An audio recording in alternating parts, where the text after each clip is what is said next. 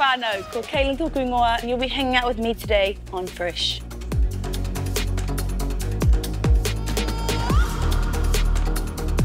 A great episode lined up for you, so stay locked and check it out. I'm a 22-year-old female athlete. Do you have eyes on the target? Yes, sir. Most people would know me from TikTok or some sort of sport. We'll be making sock puppet versions of each other while we answer your questions. And today, we're talking about the E word, expectations. Kia ora, Rangi. I had no idea you were coming. Ngā mihi.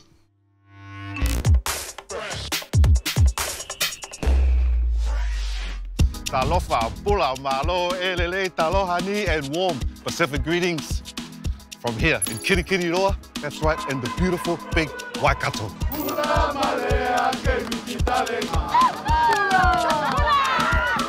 After 3 years, New Zealand's biggest rugby party has returned to Hamilton. It's also its 22nd birthday, and by the look of some of these fans, I think they're here more for the birthday party than they are for the rugby party. Is that right, boys? You guys here for the rugby, or...? I'm just gonna...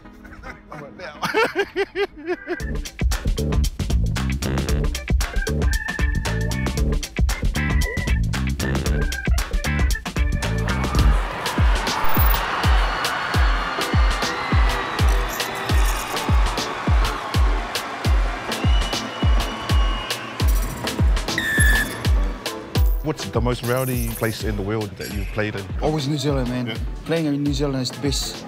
Have the most support, especially all the communities around here. Just an awesome feeling. So I think this is like kind of the mecca of the circuit, seeing the culture that I always like looked up to. Let's go. It's been awesome to kind of have the Sevens come up here and then we can like get together with all our Polynesian communities. Are you guys feeling confident with Samoa at the top of the table? Oh, very. We took Cape Town, we're taking Hamilton this time, baby. Don't worry, no doubt about it. Fiji, eh? Not Samoa. How does it feel playing back in New Zealand? Good, bro. Can't remember how old my kids were the last time, but it's awesome to be able to run out on the field, bro, and see them cheering. Go give them a cuddle after the game is probably the most special part about being back at home. Sometimes you can't really describe it, but you feel it. What's the inspiration behind the costume, bro? Oh, you know, like, fly like a butterfly, sting like a bee. Keep it fresh. Keep it fresh. And how does it feel playing back in New Zealand? Oh, I love it here, especially in Hamilton. So I always say this is the best stadium in the world, the best field. It's so immaculate, you know, the grass is just the perfect length. But it's cool because so many people here turning up for us. Although I do feel like we're in front of Fiji only today. See a blue flag, oh my gosh.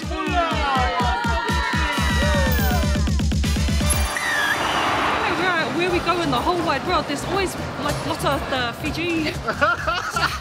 They got this, must have a Facebook page and they all meet together. Did you think we were playing in Hamilton today, or were you playing in Suva? Yeah, we are rugby crazy, as you know. We have a big support card here. Our support system is like playing back home, but in Hamilton. We're Team Fiji! Whakawelahi mahaki Fresh fams for joining me here at what may be the last New Zealand Sevens on home soil. I feel lucky to be here, but I also feel a little bit sad. I think the best thing I can do is go in there and give my full 100 support to our Pacifica brothers and sisters teams that are still in this competition. Go New Zealand! Until Fiji scores, and then we go Fiji! Who are you guys going for? Fiji. Okay, that's cool.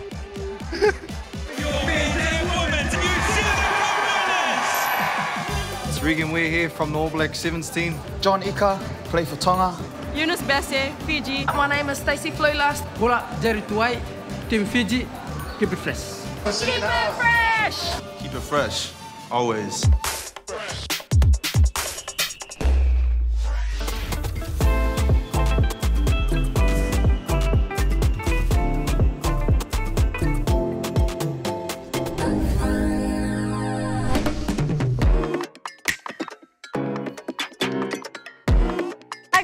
My name is Moya Talangi Shranky, but you can call me Ata. Welcome to my area code. We are in Darling Harbour, Sydney, Australia. I will be showing you guys some of my favourite places to visit if you're in Darling Harbour. So, let's go. We are here at the National Maritime Museum. This holds a very special place in my heart because when I was around 6 years old, traditional Pacific Island ships had sailed right in this harbour. I had performed with my mum and a few of my other Matavai members to raise awareness of climate change and how it is affecting our Pacific Islands. So yeah, this is a very special place. What I like to do with my family is come here to Darling Harbour and unwind. I like to get an ice cream. Cookies and cream is my favourite flavour, of course. But I also love to go on the Ferris wheel. Just a fun time to unwind and relax after a long day of performing or classes at Matavai. I also love coming to this place. This is called the Australian Museum and the exhibitions inside are so amazing, and if you ever get the chance, you should really come by and check it out. Right here where we're standing, I actually led and performed for a climate change protest that I was a part of. And during this time, my sister, Moimoana Shrenki, was actually in Glasgow during the COP26 marching for climate change as well. Thank you guys for tuning in with my area code. I really enjoyed showing you guys around. I hope you guys had fun and keep it fresh. We just finished at the fields. I'm sweaty now, so that's lovely. But we're gonna go to the gym now. I asked my best friend to come along, so you guys are gonna meet her.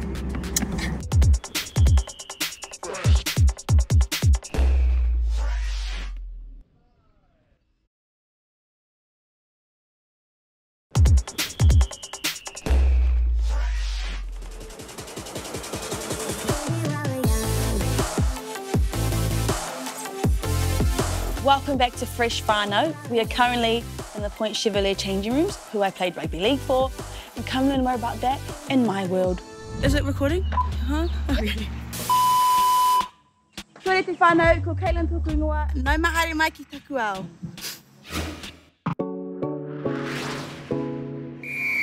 Referee calls time on Matamata Tonga and the Kiwi Ferns, and we're underway. 80 minutes of hot rugby league. I ended up going over to the UK for the World Cup, but it was like in a stadium and it was huge. Puts the foot down, it's finished off by Vaha'akolo. Well, this Kiwi team is running riot here early on. Being in the New Zealand jersey versus being in a club jersey can feel different, but I honestly felt the same, just being able to represent who I am. I think my Polynesian side makes up a lot of who I am, and I'm very proud to represent that.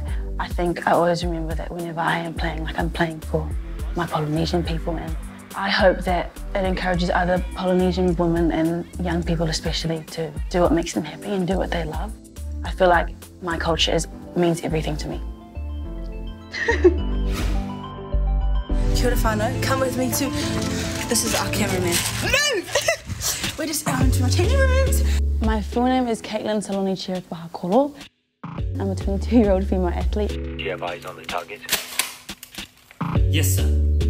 Most people would know me from TikTok or some sort of sport. This is where we have like our pre-game encouraging pep talk all together as a team.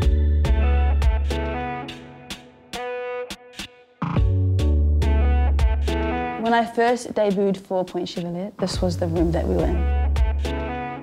The first time that the coaches came in, they basically just gave us a really encouraging talk, and before that happened I couldn't remember how that felt, and yeah, this room makes me feel encouraged, it makes me feel inspired, and it means so much to me to be here. Anyways, so that's the changing room. Now we're going to go out to the fields so I can show you guys how amazing I am. We're currently on the fields that I train at for my rugby league team. It's called Walker Park. This is where the magic happens. Rugby means a lot of things to me. For me, it's passion, it's achieving your dream. I think rugby is an outlet for me to express things that I can't maybe say in words. It means strength as well, and confidence. I remember my best friend asking me to come and play for my first club, and I didn't want to play, and I said no, but she somehow convinced me.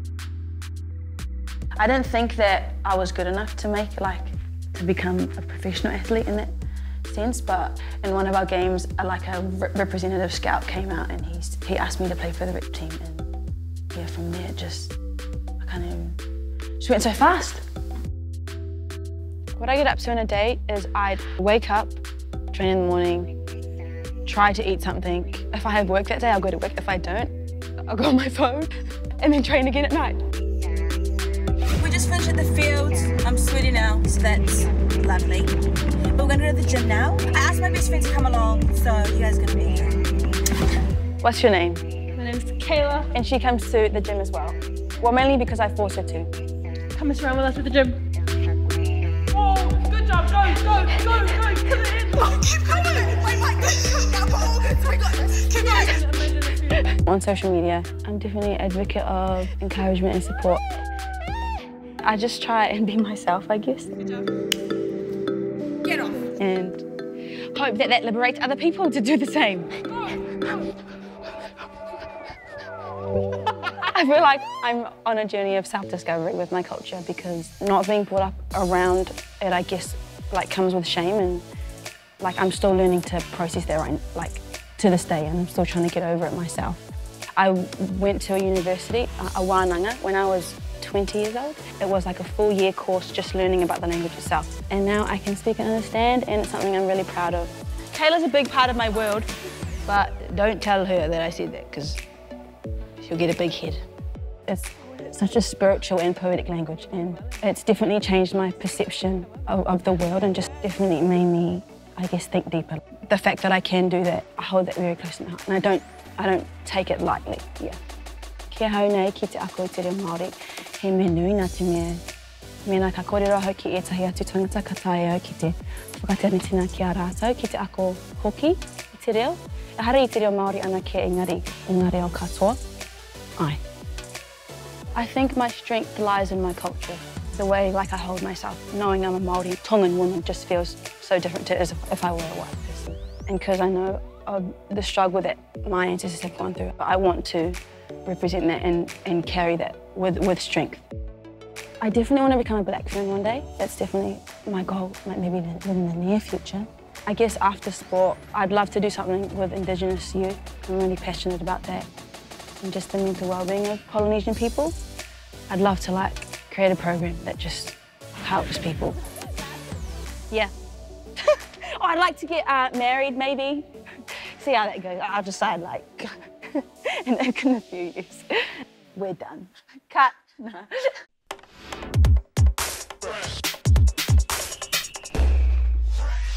Kia ora me taki mata, I'm Sam V. And I'm Lisi. And welcome to, wait, and that's the Western Guide, and welcome to Ask Micromen.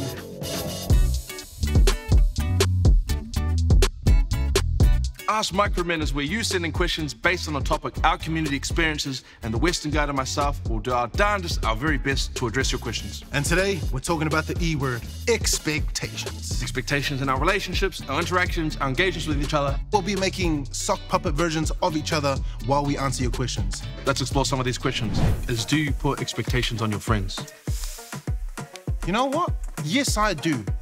Especially if they're good friends. There's a certain expectation just to be there, just to show up, you know? Hey, Oos, I'm feeling a bit sad. Hey, Oos, feeling a bit happy. Come celebrate with me, you know? Hey, Oos, come to the parades. Western Guide, you as a Samoan man, what are some general expectations that you think poly parents have for our poly kids? Respect for the elders is probably the biggest one, and probably the most overlooked one, if I'm being honest. Sometimes elders, they're stuck in that traditional mindset, you know, so it's very important that expectation is met. Bro, I had a loose upbringing, bro. I don't really have that many expectations, man. Just do my thing. That's why. And don't... It's like that. Look. What? Look. You're looking at a Pacific Music Award winner, 2022 Best R&B Soul Artist. So that's what you're looking at. Next question. Next question. So we got some questions coming in from our fans. Okay, let's address some of these questions. Western Guy, we've got a spicy question. Why does he expect me to make his mum and dad a cuppa when he, who's on the benefit and stays at home, can't do it himself? The same reason you expect them to do it instead of you. What? Just be better at communicating, you know? No. Get a job, bro. If someone doesn't meet your expectations, Ole, is it you problem or them problem? Tell the truth. Well, you're the one that's disappointed by it. But I feel like it's on you to address it with them.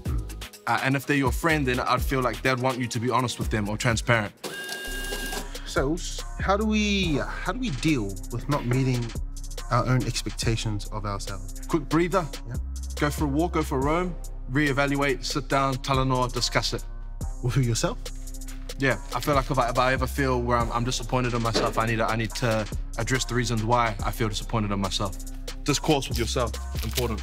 Oh well, that's the end of our segment, Ask Micromen, but we'll now be performing a number with our sock puppets that we created about expectations. They were soaring, flying. The sapasui, it tastes like you've been cooking every dang day for the last 25 years. I love it.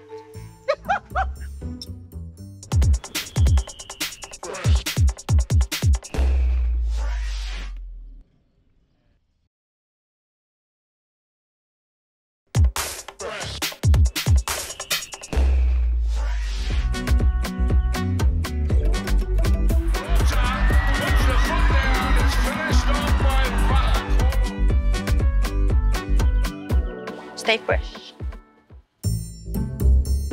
Oh, my baby ma, ngai alau si ufofonga malau siva. Oh, lovely supper swing, Miss Key. Can't wait to try. It is. I can't wait for you to try it. Your mother makes a beautiful one, but that's a give. You want to try mine? I can't wait. Well, Mum made raw fish. I'm excited to get to that. Looks lovely. Cucumber galore. Okay, let's do loko. Whawhetsa Yesu fua I mai mea ai. E tau si ai mātou le whānau. Kia whakapiki ora, kia piki kā, kia piki māramatanga, ki ngā mō ngā ringa, the hands that prepared this kai, and they wash them. Yes, Lord, yes, Lord. Whaamole molea. Please protect us from food poisoning. Ai longo fūlua li mara whingelei. Kia piki anō ko te kā. And in the name of all atua, matua, and tama wairua tapu, I rebuke all choking hazards. Tupata mo te ika, upuna. Watch them. Amene. Aye. Okay. Lovely karakia. Interesting. Thank you, Leah. If I have to say, darling. No, please. I'm on a diet. Yeah, you've got bread on your plate. Sapasui's not going to hurt your diet. It's actually lovely. I made that myself. I can't wait to try it. Pasi mai leo ka famulisieng. Ah, okay. Yes. That's really... Feed them all first. Kapai. Goodness gracious, you've got more cucumber than kaya tika. Yes. You know, it's funny. You know, it seems that me and Mokopuna and your daughter are all dressed the same. My gosh, but you came like you were off to a tangi or got back from one. Well, it's funny, I didn't see you on that stage with the kids doing your go loko. They didn't pass them out this No, we don't go on stages and do fight order. We leave that for the men. Vaiasia Uplele Yosiva was so beautiful today and so graceful, just like your Nana Bells. Graceful? You're joking. Maybe you should have taught her something. Oh, it's nice to see you. Grandma. Oh, you grew up so fast. I'm glad you look like your dad. Yummy. It's been a long time. Oh, too long. You take this chair. You have this one. No, you sit down. It's okay. You sure? Yeah. All right. I'll take it. Whoa, aroha mai whānau. I've just been called into work. We're short on doctors today, so I gotta go to the hospital. Oh, bye, Dad. You go, son. And it's your father. You go, you save lives. That's what we do. We save lives. Where's my son? You know, Dad, he's at church talking to the whaiwheau. Wow, and you eating. And then whainga whakase saroko rolua ai. Wow. Not good. Not good. She'll be right.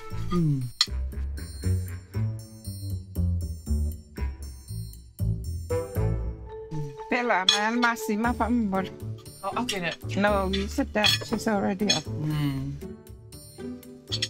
Well, you know Bella's on a diet. Diet? She didn't put much salt into the oka, but my chop suey. Now that. Diet. I don't think she understands what diet is. No, she's trying to. But you know my cooking, eh? Try this chop suey. I'm actually one of the best at the marae for bringing in new dishes. All my cooking is Cook. My son is lucky to have a home-cooked meal in your old marriage. No. Kei te pehana koe, darling. Kei te hia kai, Granny. Are you staying for Kungai? Kao, noho. Have your kai, Bab. Well. Kia ora, rangi. I had no idea you were coming. Ngā mihi. She's lying, no? I cooked home-cooked meals for my mate. For 25 years, I did everything before he can't do. Yeah, me, done. Unbelievable. Oh, you're not going to wait for your husband to eat? Honestly, if I waited for that man to arrive home, I wouldn't have to do this diet, hey? But he arrives at home 10 p.m. every night, every damn night. Well, you know, good son, eh? You know, never said kia ora, ngā mihi. No thank you for me. The whole time. I did everything. Everything. She's been giving me marriage advice like she's raised some amazing man. Hey, and then turns around and tells me off for not doing any dishes. He wasn't even home trained. Oh, Sis, he wasn't even home trained. He didn't even know how to do his kāinga mea. She didn't know it. I know. Are you kidding me? Gosh, I mean, the tote, I have to say, there's beautiful tote in here. You're on, girl. Really? The oka's beautiful. Oh, how's that? It's one of the best. The sapasui, it tastes like you've been cooking every damn day for the last 25 years. I love it. Make you think, darling. Look at them. Yeah.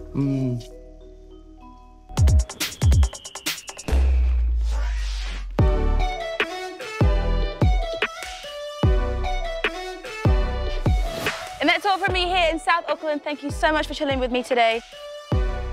And until next week, stay fresh.